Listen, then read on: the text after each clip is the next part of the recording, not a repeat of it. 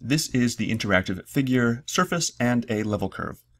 In this figure we will see how a surface is defined and how a level curve is defined, and we'll see several examples of each.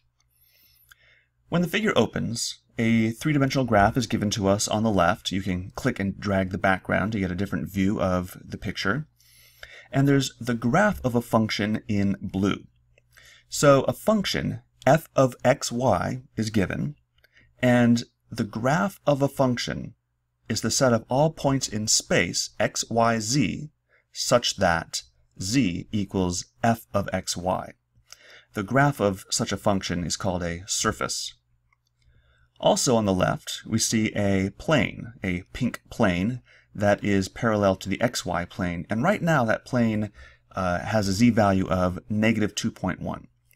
I can adjust that z-value and see how the plane cuts through the surface for various values of z. And how the plane cuts the surface, that is what's graphed in the lower right, and that is what produces a level curve. Let me set z to, say, 1, for example. The level curve is a set of points in the xy plane. It's not a set of points in space. A level curve is a set of points in the xy plane that satisfy f of xy equals c for some constant c. So in this particular case, I've set my c value equal to 1.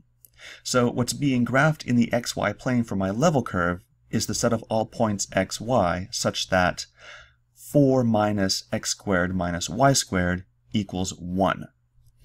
And by dragging the different z values, I can see how the different level curves correspond to points in space where the plane cuts the surface. In this interactive figure, there are 7 different examples preloaded. You can drag the slider on top to see the different examples, and you can see how the plane cuts through the surface to create different level curves.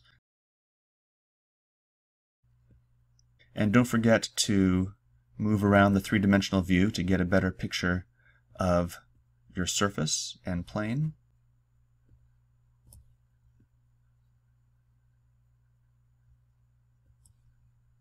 And you can click in the box with the equation to modify the equation or create your own surface.